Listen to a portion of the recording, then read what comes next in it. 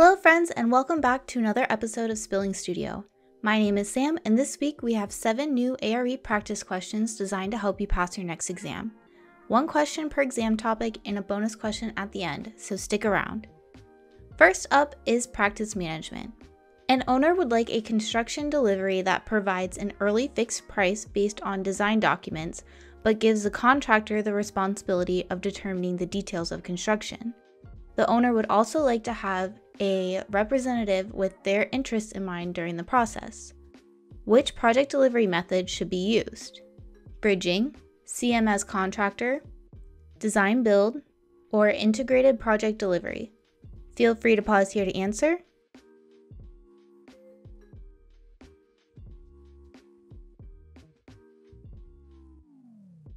And the answer is bridging. What the heck is bridging? Well, it's a hybrid between design bid build and design build. With this method, the owner hires an architect to be the project manager. The architect advises and works with the owner to develop the project requirements. The architect, as the project manager, will work with public and private entities to get all the required approvals needed for the project. Then the architect will develop preliminary scope drawings and specifications for bidding. These are not full construction drawings, they are scope drawings just to provide bidders with enough information to bid on the project, and these drawings will allow the owner to get an early fixed price. Then the owner will send the documents out for bid and will hire a design builder. The design builder then takes on the responsibilities of the architect/project manager and develops the final set of construction documents. The architect/project manager will review the drawings and make sure they align with the scope package and the owner's requirements. Bridging gives the owner a representative with the owner's best interest in mind, and it allows for competitive bidding, a fixed cost, and a single source of responsibility for construction. In the design build method, the owner contracts with one entity. This entity is usually a contractor as the lead and an independent architect as a subconsultant. With this method, there is one source of responsibility, the design builder. Construction time is typically faster than other methods, and the designer is able to get early construction advice from the contractor. Owners like this method because they are able to get a cost estimate early on, since the contractor is involved in the design process and therefore is able to provide an estimate earlier. Some of you may have chosen this one as your answer. It's close, but it doesn't give the owner a representative during the whole process. In CM as contractor, the owner contracts with the construction manager for 2 phases, pre-construction and construction.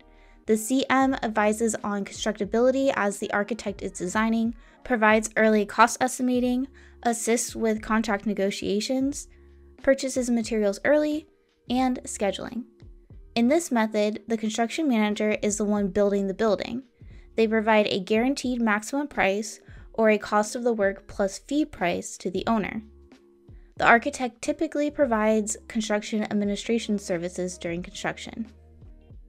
Integrated project delivery is a method that has all team members working together from the beginning of the project. This is similar to design build, but the owner has multiple contracts instead of one. Since all team members begin working together at the very start of the project, the design phase typically takes longer than other methods listed here. But the construction is a lot quicker since all team members were included in the design and know what the project requirements are. This ends up leading to a shorter project delivery time. This method typically has lower project costs, better design, higher quality construction, and fewer issues during construction. Now on to project management. A city is in desperate need of a major highway expansion and will require the demolition of 6 houses on each side of the highway. Which of the following allows the city to take ownership of private property while providing the owner with compensation? Downzoning, development rights, eminent domain, inverse condemnation, riparian rights. Pause here to answer.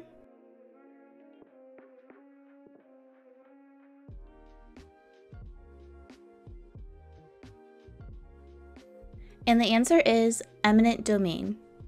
It's crazy, isn't it? When I first learned about eminent domain, I couldn't believe that was an actual thing that the city could do.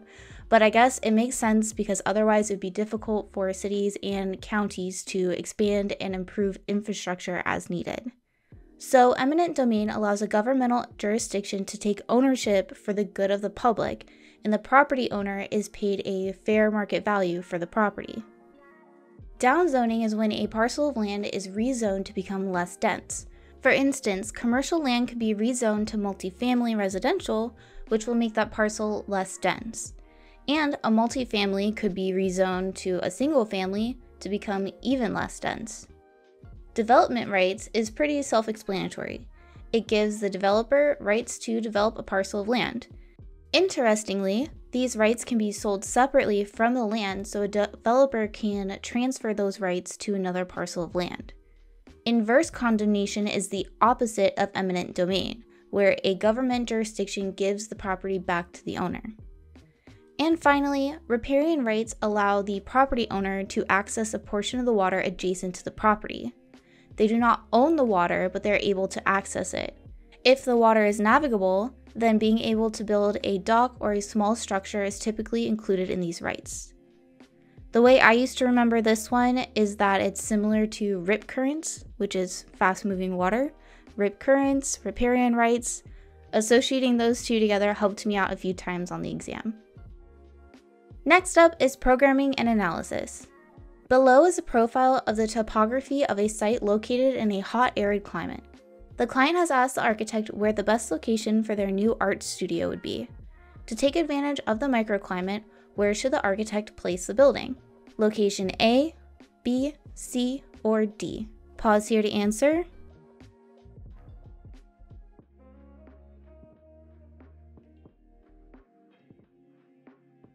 And the correct answer is A. For hot, arid climates, I always think of Las Vegas. And if you think about where that city is located, it's in a valley at the very bottom of surrounding mountains. It's actually completely surrounded by mountains, like it's in the bottom of a bowl. I know I've seen an AXO view of the city before that really shows this, and I couldn't find it, but I think the terrain map and the image above gives you a pretty good idea of what that area looks like. So why did Las Vegas become developed like that? Well, placing buildings at the foot of hills or mountains in a hot, arid climate allows the buildings to capture cool air that settles in the valley at night. For cold climates, you want to go right above that. This way, we're blocking most of the winds from the mountain, but we are capturing the sun exposure to the south. This way, we're blocking most of the winds with the mountain, but we're capturing all of the sun exposure to the south. Temperate climates place buildings just below the peak for similar reasons as cold climates, but since we're higher up, we're welcoming winds in the summer. And finally, warm climate structures should be placed at the very top of the hill to capture cool breezes. Next up is project planning. An architect is designing a new 40-story office building. The construction will primarily be composed of CMU block with a stucco finish and a steel structural system. What type of elevator should the architect specify? Hydraulic, gearless traction, geared traction, or electric? Pause here to answer.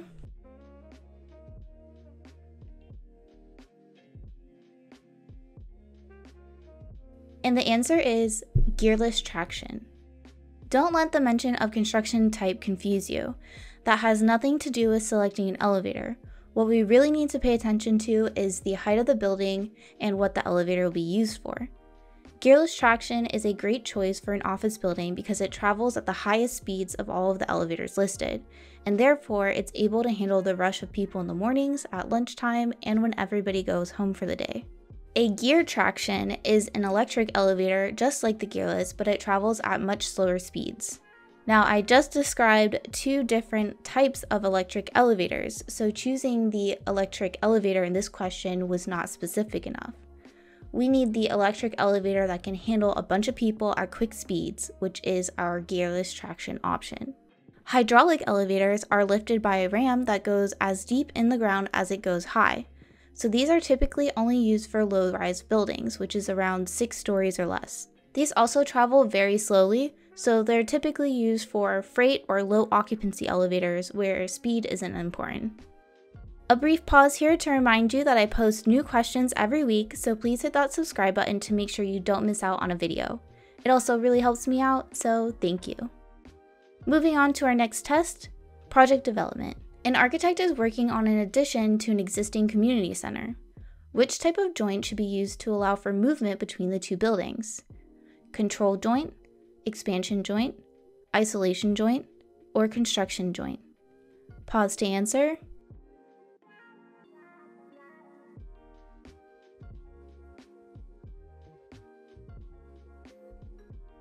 And the answer is expansion joint. Expansion joints are flexible gaps that allow natural movements of buildings to happen, which is caused by temperature changes. In this question, we're adding an addition to an existing building. These two buildings could be made of different materials, have different floor levels, and therefore different rates of material changes and internal vibrations from occupants. So it's very important to focus on that joint and allow for expansion and contraction. With control joints, I like to picture sidewalks. If you've noticed, every 4 to 5 feet there's a little joint, well, that's a control joint. A tooled control joint is placed while the concrete is still wet, and a saw cut is done after the concrete has hardened with a saw. Control joints are placed to manage cracks so that they happen where the control joints are. The ground beneath the sidewalk is going to move and put stress on the concrete where it will eventually crack. These joints keep sidewalks looking pretty by managing where these cracks happen. You'll see isolation joints if you visit a construction site of a building with columns or even in a parking garage. They create a barrier to isolate different parts of the structure like a column from a slab. The column and the slab are going to move at different rates, and this barrier allows that to happen without cracking the concrete. And finally, the simplest of all of these is the construction joint. These happen as needed for the contractor to construct the building. Typically, architects or structural engineers will note this in their drawings, where exactly they want them to show up. At my firm, we have a tilt-up building currently in construction, and with this project, some of the interior tilt-up walls go below the slab. So our structural engineer noted on his drawings where to start and stop the slab so that the wall can be raised and then the second slab poured.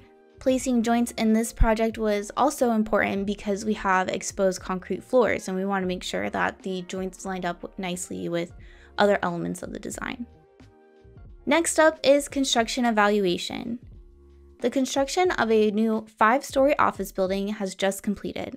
What items does a contractor need to submit? Select 4 that apply. Extra material stock, certificate of occupancy, copies of change orders, warranties, operating instructions, certificate of testing, certificate of inspection. Pause here to answer.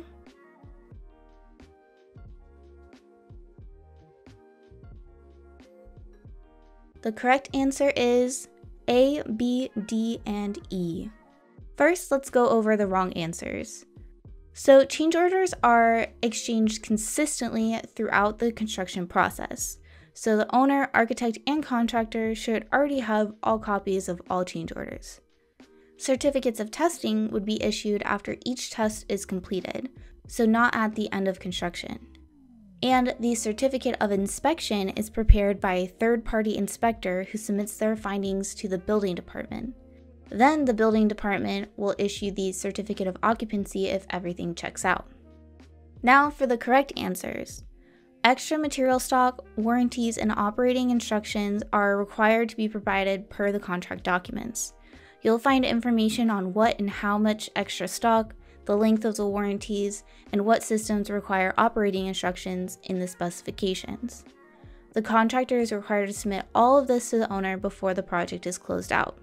And finally, the certificate of occupancy is issued by the building official to the contractor, who will provide a copy to the owner at the end of the project. And finally, our bonus question is, the portion of the exit access measured from the most remote point of each space to a point where the occupants have access to 2 separate and distinct exits or exit access doorways is what? Travel distance, exit, common use, common path of travel, or exit access? Pause to answer.